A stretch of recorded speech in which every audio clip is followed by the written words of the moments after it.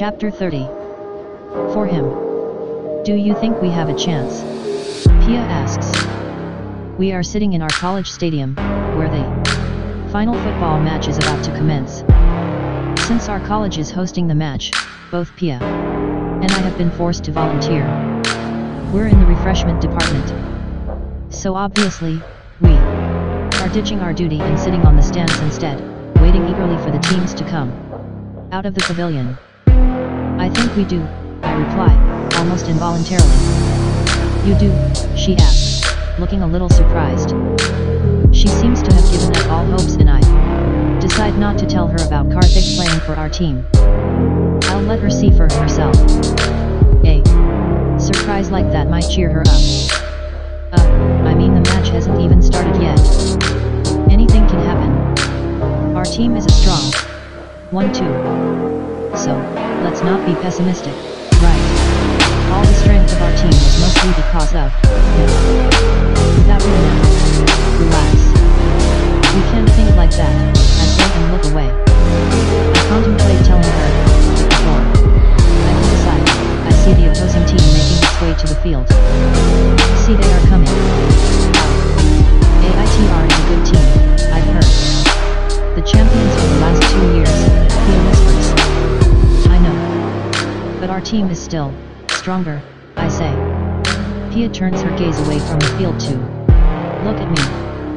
The expression on her face tells me that she thinks that I have lost my mind. I just shrug and motion towards the field, where our team is coming out of the pavilion. 15 players, all dressed in a deep shade of red, teamed with yellow, make their way to the field.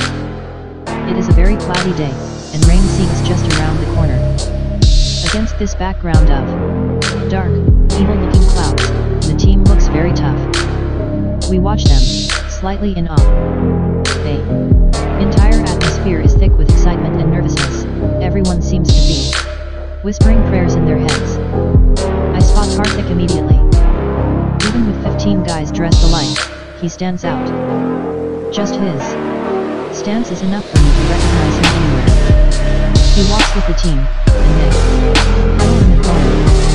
The captain, Mandar, motions to everyone to come close and throng. What I can see, it seems like he starts his pep talk. Every player listens to him intently. Karthik, on the other hand, stands through the crowd, his brows knit together in tension, his jaws tightly clamped together. His condition worries me. His reaction to the news about Tanmay's death, its reason and Akshit's attempt to harm him is understandable. Anyone would be furious, especially if they have a friend's death on their conscience, because of something they did not even do. But I had expected him to cool down a little by now. But by the look of things, he is still in the same condition as he was yesterday. The only relief I can draw is from the fact that he agreed to play in the final match. Surprisingly, even Mandar did not oppose his sudden re-entry in the team. I assume the victory does mean a lot more to him than his hatred for Karthik. At least he is sane enough to realize that their stupid ego clashes and baseless rivalry is not worth losing the cup, after getting so close to claiming it. Is it? Is that Karthik? Pia whispers. Yes, it is, I smile. But, how? Long story. Let's just concentrate on enjoying the match now. We're so winning this, she says, excitement showing on her face. She suddenly seems alive. We're finally a little close to getting Tanmay something he would have really wanted. No wonder she is so happy. With Karthik on our side, the match is definitely ours. I don't know how you did this, but I just love you so much, she shrieks and hugs me. Ah, I hug her back. 10 minutes later, after the brief initiation ceremony and a few announcements, the match starts. We knew that AITR was a good team, and we had heard that they had remained unbeaten for the entire series, but it turns out that we had still underestimated their power. We have had a simple logic: we have Karthik on our team, we will win. But it does not really work like that. Each and every player on Team AITR seems threatening. But our team isn't too far behind either. The match is tough, it is between equals. A nail-biting 30 minutes later, AITR's team hits their first goal. The match is suddenly lopsided. One would think that being on the winning side, the team would loosen up, but that never happens. They play as furiously as before. Maybe even more, since Ice Panic's end. Attacks with greater fervor. The only good thing I can find in this situation is that our team has not gotten defensive yet. We are still attacking, we don't have another option. But it does not seem to be working. Karthik, for the most part, seems unaffected. He runs and jogs with no real urgency. It makes me think he is not mentally ready for the match. By the time it is halftime, AITR is leading by 1-0. At the whistle, the players make their way to the sidelines. We rush towards our team. What's happening? I ask Karthik when I reach him, but another, louder voice overpowers my question. You. Mandar shouts, pointing at Karthik, who turns to look at him. What the hell do you think you are trying to do? You need to relax, Mandar. It's all under control, Karthik says. Under control? We are losing the match, can't you see? All because of you. Just listen to. You said you will take care of the match. We had it all planned. You demanded we replace our center forward with you. Samar would have at least scored 1 goal. What do you think you are doing? Mandar shouts furiously. I told you I have it under control. But you can't blame me for doubting your word, can you? Because the match sure does not seem under control. AITR is winning. Stop shouting. They just think that they have the lead. I can score anytime I want to. Karthik says cockily. I have to agree, his cockiness has a certain charm to itself. At least I am charmed. Then why don't you? What are you waiting for? For them to tire themselves off. What kind of stupid logic is that? We are getting tired too, you know. Mandar looks very frustrated and probably a little scared too. I am not. Of course not. You are not doing anything. Just standing there. How are you supposed to get tired? Exactly my point. If we score now, they'll know that we are back in the match and they'll tighten their control. Then, we'll have to work harder for goals. We need them relaxed. I'll hit the goals when the time is right and we will win this match. Now, for the last time you need to relax, Karthik says and walks towards where Pia and I are standing. Mandar walks away, muttering something like, I don't even know why I'm trusting this bastard. He might even have the match fixed. So, how do you like the match? Karthik asks us. Well, I was worried like 5 minutes ago. I say. Only Karthik can be insane enough to pull a trick like that. You don't need to. It's all under control. Yes, we know. You heard, I say and smile at him. It's a nice feeling. I am smiling, Karthik is smiling and even Pia is smiling. It has happened after a long time. And it changes way too quickly. What the hell, Karthik mutters to Pia and I follow his line of vision. There, standing it. The opposite end of the field is action. Karthik starts walking towards him without wasting a breath. I rush after him and Pia follows suit. What's going on? She asks. She is clearly baffled. I just keep running after Karthik. What are you doing with him? Akshat asks me, when we reach him. What are you doing here? I shout at him in response.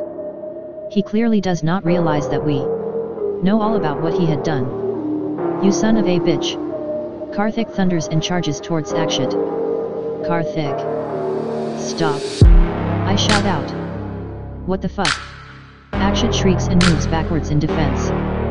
He looks like a little girl, scared of the dark. Before I can stop him, and before Akshat can make out what is happening, I find Karthik holding him up by his collar. Let me go, you bastard, a half-choked Akshat says. Not in this life. Karthik says and lands a neat punch on Akshit's nose, loosening his hold on his collar. Akshit loses balance and falls on the ground. Karthik waits for him to get up and then launches himself at him and lands another blow, on his jaw this time. Karthik, are you out of your mind? Mandar shouts. Half of ICE's football team seems to have appeared here out of nowhere. They break up the fight and try to keep Karthik away from Akshit. We are 20 minutes into the second half of the match and the scoreboard has remained stagnant. NIKITA is still leading, and the worst part is that Karthik is not on the field. Mandar decided it would be a risk to play Karthik immediately. One fight on the field would get him a red card for sure. The referee is taking no nonsense on the field today. For all the time I have known Akshit, I have never realized that he would turn out to be such a coward. He was cunning and soulless enough to plan someone's murder and deceive me like this, but 2 punches by Karthik and he went running away out of the college campus. I knew his super neat ways probably indicated that he was somewhat effeminate, but I had never imagined him to be such a coward.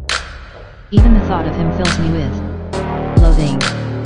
And to think that once upon a time I thought I might be in love with him, and I let him kiss me, it makes my blood boil. Karthik is not doing much better either. A shot at Akshit must have vented some of his anger, but he still looks very disturbed. He is sitting on one of the benches in the sidelines, staring unblinkingly at nothing in particular. His face is morose and he seems to be in some other world. By now, it has started drizzling a little, and by the look of things, I feel that heavy rain is to follow. We have just 20 minutes left in the match, when NIKITA scores another goal. The crowd explodes with cheers and boos in equal measure. Karthik finally looks away from whatever he was staring blankly at. The noise pulls him back to the world around him. He shoots a glance at the scoreboard and swears loudly. We are trailing by 2-0. Mandar looks at Karthik as if to ask him for help. He nods, get up and shouts something at Mandar. I feel a little relieved. Next moment, we see a player from ICE leaving the field and Karthik replacing him. Go Karthik! Pia stands up and shouts. I cheer with her too, silently praying to God. Karthik stretches a bit and then stands still, as if to shake off the memory of his fight with Akshit from his head. The team suddenly comes to life. Karthik shouts instructions to players and they seem suddenly rejuvenated. They communicate with each other through some kind of a secret sign language that only the senior players on our team seem to know. The rest of our team looks a little lost, but Karthik does not seem to care. Maybe the 4 senior players on our team are enough to handle what Karthik has in mind. Even Mandar looks excited. They create a mesh-like formation on the field, baffling the opposing team. After 5 minutes of vigorous running around the field, they finally get to the goalpost. Mandar signals Karthik, who sends the ball flying towards the goalpost. The ball flies at top speed, until it reaches the goalkeeper, who defends it, sending the ball away. We let out a disappointed sigh. I really thought that Karthik was going to score a goal. It isn't all that simple, I realize. But I am mistaken. It isn't that hard, either. A millisecond later, the ball, redirected by the goalkeeper, lands straight at the feet of our second striker. Without wasting any time, he aims it at the goalpost with full force. NIKITA's goalkeeper, who is still reeling from the first save, gets up hurriedly, but cannot do anything. It's a goal. The crowd cheers and the chants of Radel, who I guess is the one who hit the goal, booms across the stadium. Even though it would have made me happier had Karthik been the one hitting the goal, it is a goal nonetheless. We are back in the match. Hopes rise exponentially. Barely 10 minutes later, ICE hits another goal. This time, it's Karthik who has done it. The cheering is ear-splitting, one of the plus points of playing in front of a home crowd. We get up from our seats and jump up and down, shouting at the top of our lungs. Even over the rain, it is pouring heavily now. We are able to make ourselves heard, while everyone else is happy just to see our team back in the game. I am happy for other reasons too. Happiness in Karthik's expression is something I would give anything for. Sneer grin. Mud, his hair dripping water and sweat in the rain, and a happy smile on his face. He looks almost enchanting. The sheer joy in his expression. I suddenly pause. Where are all these thoughts coming from? Why am I so happy to see Karthik happy? Am I? Is this love? Before I get a chance to ponder about it, everyone sits down and Pia pulls me down onto my seat too. Where are you? She shakes me and asks.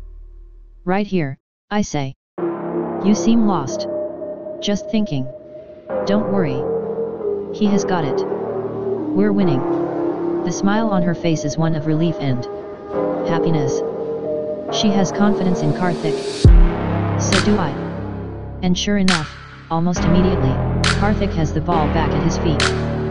He runs with it for a while, before passing it over to the striker, who then passes it back to him. Everyone has their eyes set on Karthik. We can almost see him hitting a goal in the next second. Karthik. Karthik. Karthik. The chants across the stadium are deafening. The crowd gets rowdier. The rain gets heavier. This is the end of the match. One goal and it is done. Karthik. Karthik. Karthik. Karthik runs towards the goalpost and Radel passes the ball towards him. I can almost see Karthik stopping the ball and directing it straight to the goalpost. But it never happens. When the ball comes to him, he lets it pass right through. The ball hits a player from the opponent's side and rolls away from the field. It goes out of the boundary and the referee blows his whistle. It's an outside. No one knows what just happened and why. It was a very easy shot. It's hard to believe. Karthik missed it accidentally. He did it on purpose. It is very evident. But why? I find my answer within seconds. As he makes his way to fetch the ball, Karthik shouts out to me, "NIKITA." What? I shout back. I am sitting just 3 rows away from where the ball is, and I can see him coming towards me. Do you want us to win? He asks. Yes, of course. What kind of question is that? Do you really want us to win? Yes. I shout. Then you'll have to do something for me. What? Now. Yes, now. Give me what I want, or else I won't go back to the game, he smirks. He has reached the ball and bends down to pick it up in his hands. What is it? There are just 4 minutes left in the match. I know. And only you can make me go back to the field and win it. Karthik. What is? I panic. I can see the referee and the other players getting curious. SHH. Let's not waste time. Just tell me you love me. What? I know you do. You know you do. Don't you? He cocks his head to one side and asks. He is way too smug for his own good. But I find even that endearing. Moreover, there is a certain uncertainty in his eyes. No one else could have noticed it, but I have. I have come to know him. And I have come to love him. I do, I whisper. His eyes never leave mine, my eyes don't leave his. The referee blows his whistle, but we hardly notice. What? I can't hear you. I said I do. Say it, he says. Strangely, the sheer arrogance in his attitude makes me love him more. I love you, Karthik, I say in a clear voice. I can feel the blood rush to my face, and my ears turn warm. The referee blows his whistle again. Mandar and Radel shout out to Karthik, asking him what's going on. I doubt he hears any of them. He seems interested in listening. Only to me. Now kiss me, he says. Now you're pushing your luck. Okay, okay, he laughs, blows a kiss to me and turns back to the field. The referee pulls out a yellow card and waves it at Karthik. Darn. He had crossed the time limit for the outside. But it's just a yellow card, no harm done. Karthik throws the ball to one of the players of our team and runs inside the boundary. I am still really reeling from the impact of what just happened between us and feeling terribly embarrassed. People all around me, who saw it happen, are shooting me strange looks, making me blush even more. But fretting about how soon the news of my scene with Karthik would travel to the entire college will have to wait. There are just 2 minutes left in the match.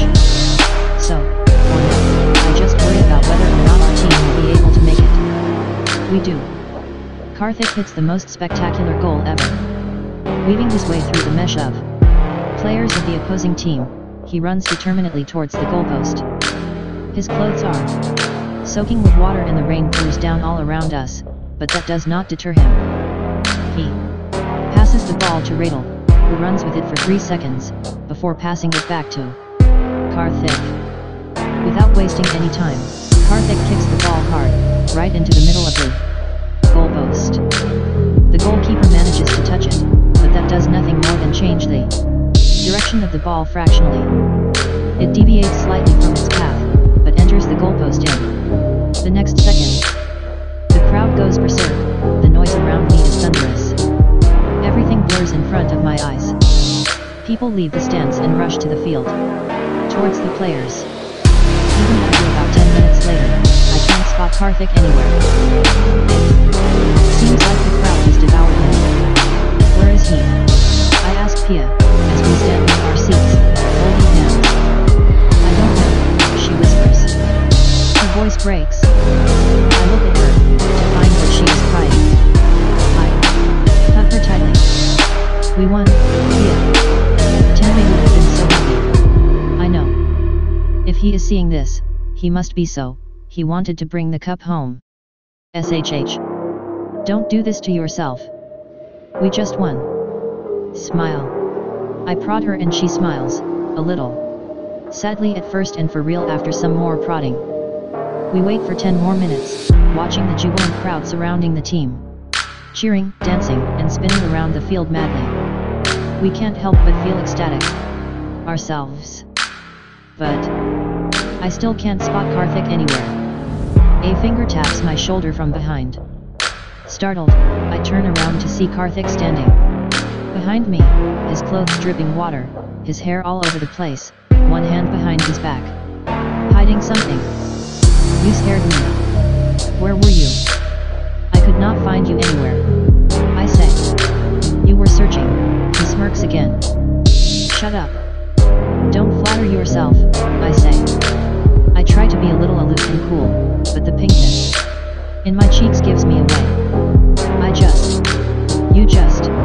I was just looking for you because Pia wanted to thank you. I say and turn to Pia. What? She looks up at me and asks. Oh, yes. Karthik, thank you so much for. No, Pia. Please don't, Karthik says abruptly and we all pause. There is suddenly a strange silence around us. I curse myself for dragging Pia into this just to cover up my blush. But I really did want to thank you. It means a lot, Pia says. He just nods. What are you hiding behind your back? I ask, to change the subject. It's nothing, he says. It's his turn to blush now. I have never seen him shy. So it's new. And it's also adorable. Show me. It's just, he murmurs and pulls out a red rosebud from behind his back. It looks freshly picked and has barely even opened yet. I plucked it just now from the college garden, just to tell you I love you too. Next time, I promise you a dozen. I don't need a dozen. I just need you, I say and take the rosebud from him. On an impulse, I hug him. I shiver a little in the cold, as the water seeps into my clothes too. But he holds me firmly and I feel amazing, resting my head against his chest. I look up at him, smiling. We lock eyes, and I stand on my toes to reach his lips. I kiss him softly, before hiding my face in his chest again. And there's your kiss. He holds me tighter. End of the chapter 30. Epilogue. 8 months later. We have just gotten back to our hostel, after our annual break, following the end of the second semester exams. It has been 2 months since I last since that football match, the one in which Karthik was amazing and brought the title home for the team, we had been practically inseparable. Until the stupid break happened. I can't even begin to tell you how hard these 2 months at home have been for me, away from Karthik. I hug Pia as soon as she enters our room and she shrieks on seeing me. She throws her bags down in her caretaker, her Diddy, looks at her lovingly, as she jumps up happily, hugging me. To say the least, I am relieved to see her all right. Although we all are fine on the outside, I do find myself sinking into depression, thinking about Tanmay. Sometimes, I miss him just way too much. The pain is almost physical in its intensity. It is worse for Rupiah. But she has taken good care of herself. She has handled herself very bravely and tried really hard to be happy. Now, when we think of Tanmay, we think about all the good times we spent with him. All the cherished memories of that cute childish face. Not the sadness of his death. We think about him all the time, and we think about him fondly. Akshat has never shown his face again, ever since he got punched by Karthik during that football match. We let him go, leaving it to Mama to take care of him. Nothing we ever did could get Tanmay back. And I did not want Karthik, Pia, or myself to get into those power and revenge games. So I made Karthik swear that he won't go looking for Akshat. It has worked out fine for us. You can't imagine how much I missed you. I was so eager for college to start again that Mom thought I had a boyfriend here. Pia shouts. My mom thought the same. Only, in my case she was right. I laugh and she joins me. You lucky girl. So, where is he? A bike honks outside our hostel and my heart skips a beat. I know that sound, how can I not? We look at each other for a second and rush to the window. There, in a black lead Zeppelin tee and worn out grey jeans, is the best sight in the world, looking up at me and smiling. End of the book. Someone like you.